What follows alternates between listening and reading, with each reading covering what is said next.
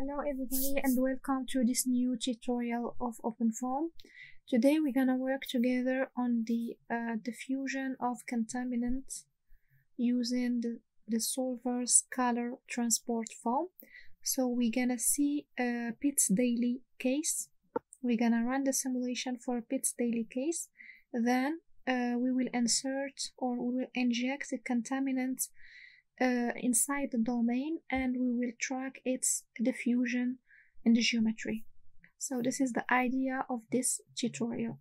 So we have two kinds of diffusion of assignment of the scalar, the contaminant, and we will see this in detail. So let's start. We have at first our case PITS daily. So I'll run a terminal.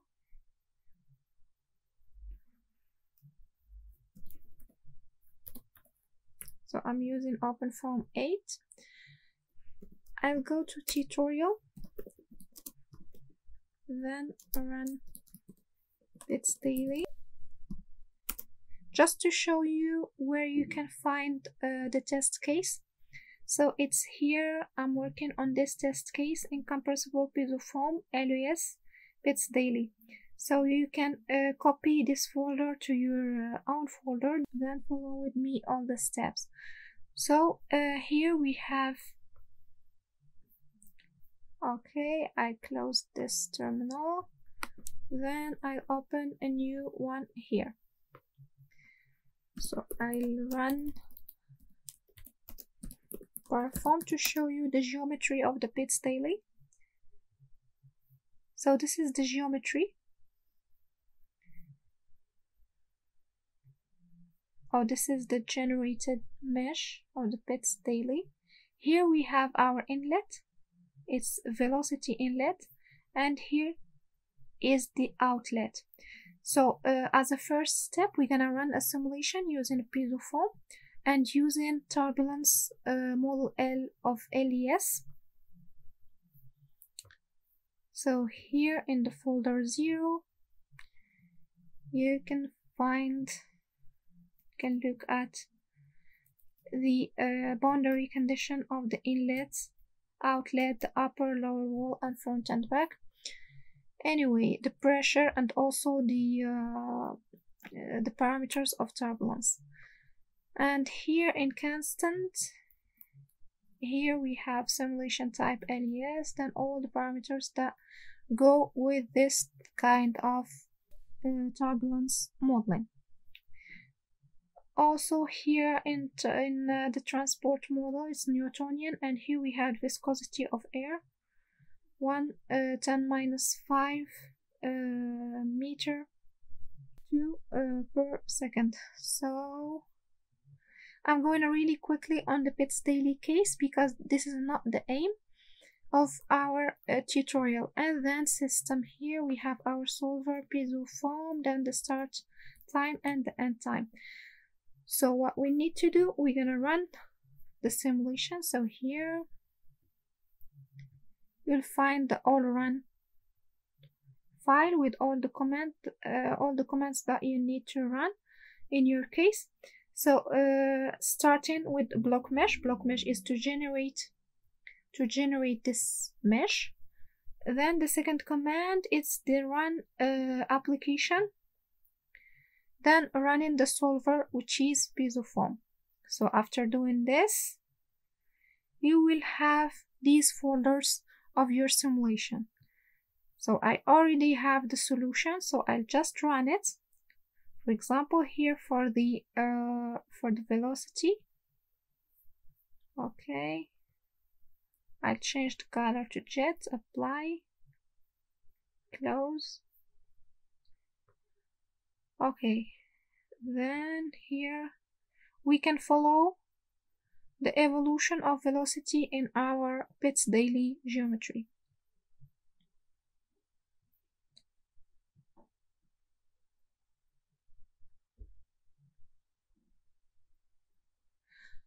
Okay, now that we have our case, we have the velocity at time equal to 0.1, Then, for example, here in that time, for example, I'm supposing that I'm gonna inject a tracer or contaminant. Then I want to track its concentration, the evolution of the concentration with time. So what we need to do, we have two options. We can assign a concentration as a boundary condition, for example, telling that in the inlet I have a constant concentration equal to 1 of my contaminant, or I can, for example, set the concentration of the tracer in a specified surface or volume in my geometry as an initial condition. Then it's gonna be updated with the simulation. So these are the two options that we have. So for the first option, so I start with the boundary condition. I have already results, but I'm gonna delete all the folders in order to show you how to do for this. So what you need to do is to create your folder. Then here we have the zero, constant, and system folders.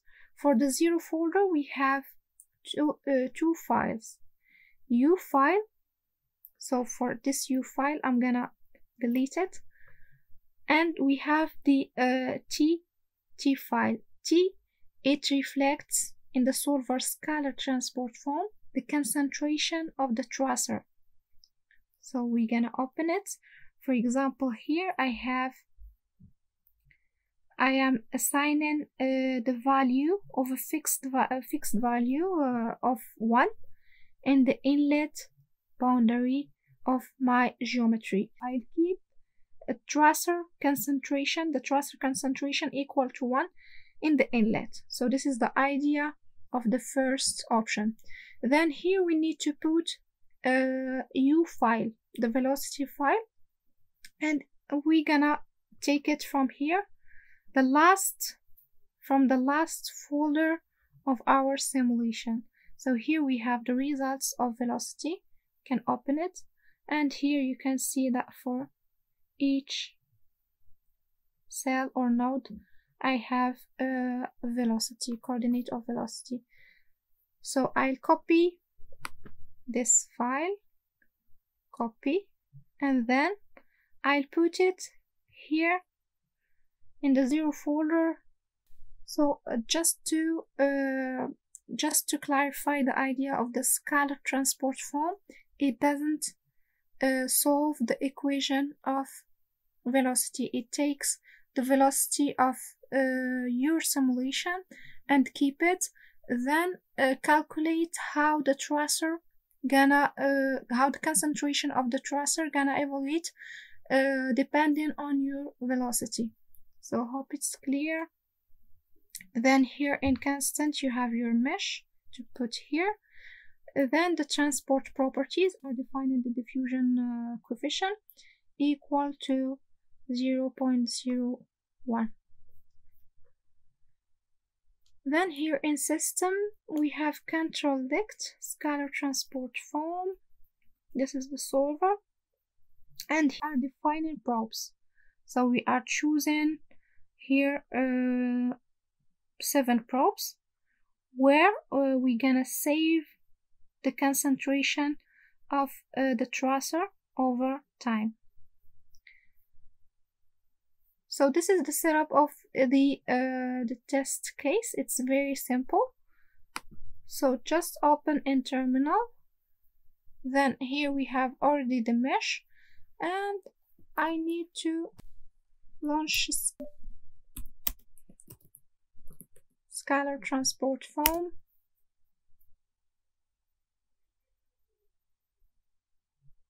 Okay, so I can run perform to see the evolution of the tracer concentration. So apply here, and here the concentration. You can see that I have a concentration equal to 1 in the inlet, I'll change the color.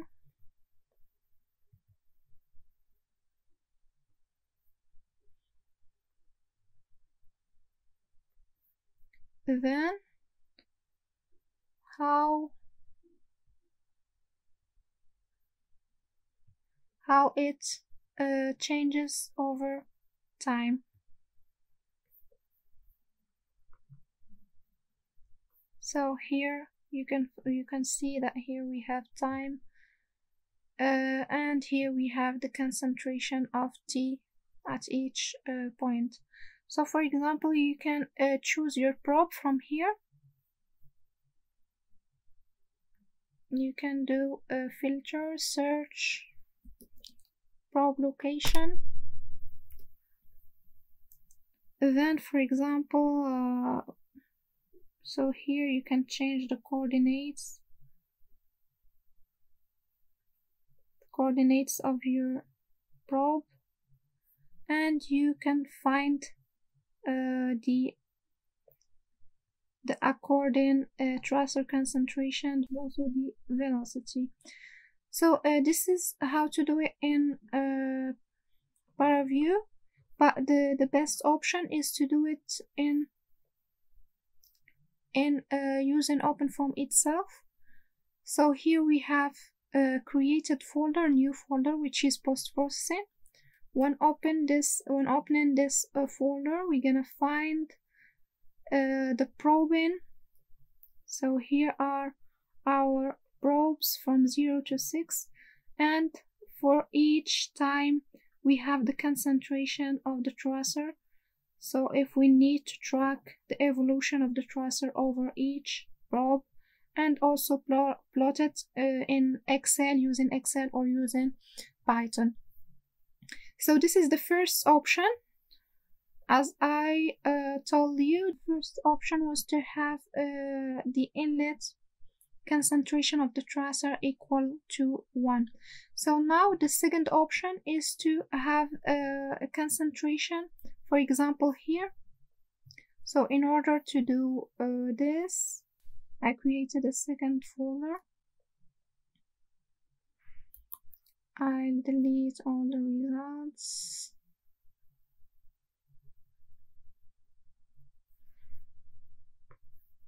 I delete the results here.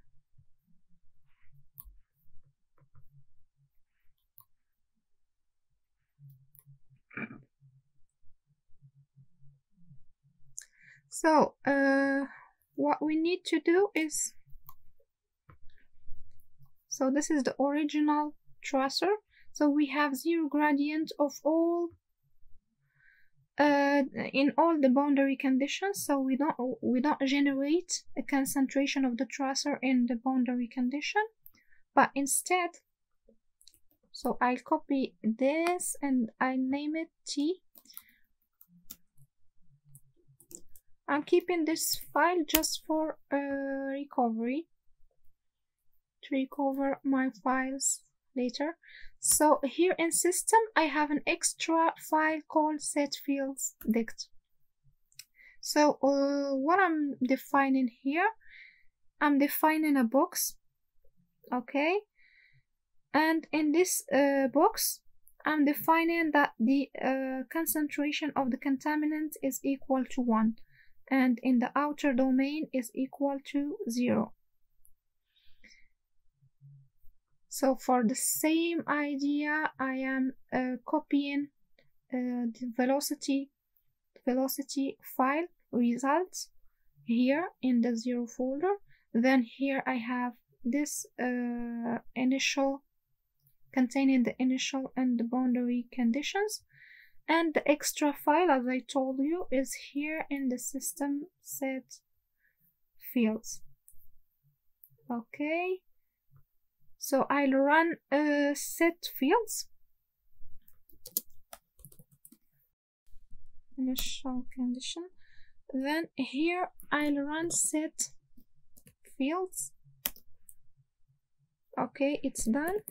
Then here in ParaFOAM, apply the tracer T, And here you can see that I have a concentration equal to 1 in this zone. So this is the zone I defined here by these coordinates. So for the z value, it goes from this value to this value. So I'm measuring from -1 to 1, just to make sure that I'm covering all the volume in the z direction. Then for the other, I'll show the grid.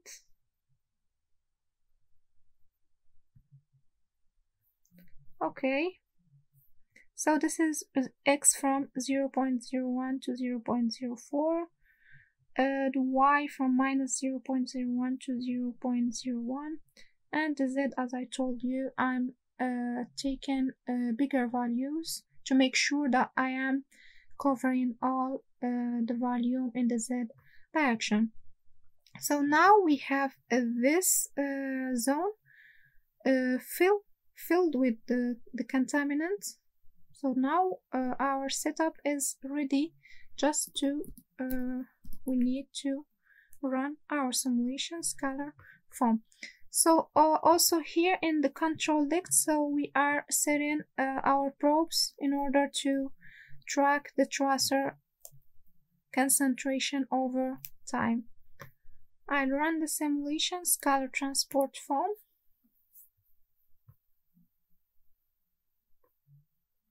Okay, so I'll start with post-processing, the same thing here. So the same idea, the seven probes, and each probe is tracked over time. So now let's run perform and see. Okay, apply tracer, and here you can see the evolution of the tracer or the contaminant concentration over time.